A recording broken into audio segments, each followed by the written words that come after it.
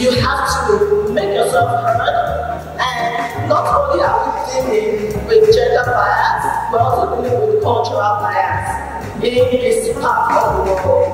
And so, you know, people who are not used to women taking a frontline approach, taking a very, like being very dominated and very loud in pushing your ideas through. It was such a big challenge, but I think society is changing and we're starting to accept more and more women in leadership positions. In my journey, I was trying to figure out, like, where is my space in engineering? Why is it that when I was doing my mechanical engineering at University of Nairobi, everybody told me the story of, oh my God, you're going to be successful. Oh my God, you're few women in the space who are going to make it. But when I get out of school, I don't have a job for myself. I feel like I've been lied to.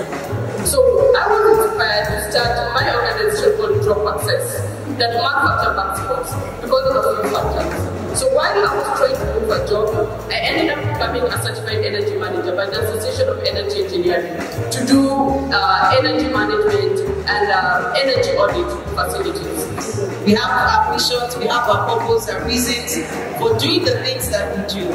It's always important to have a purpose, where you want to go and why you want to go there.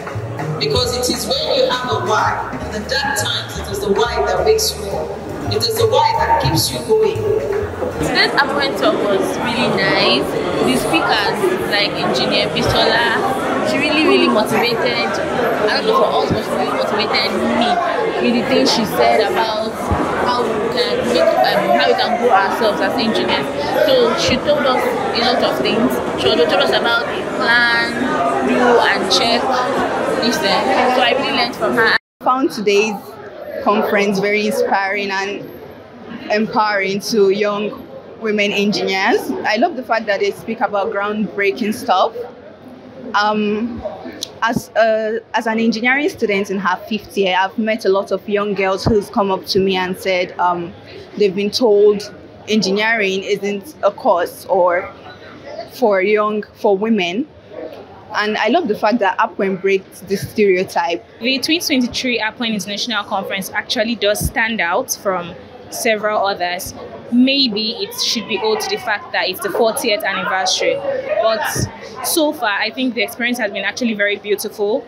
Yes, we've been able to connect with senior engineers, more like a one-on-one kind of thing. And I think it's more educating this time around, more practical this time around than previous. So I feel 2023 seems to be like the best actually.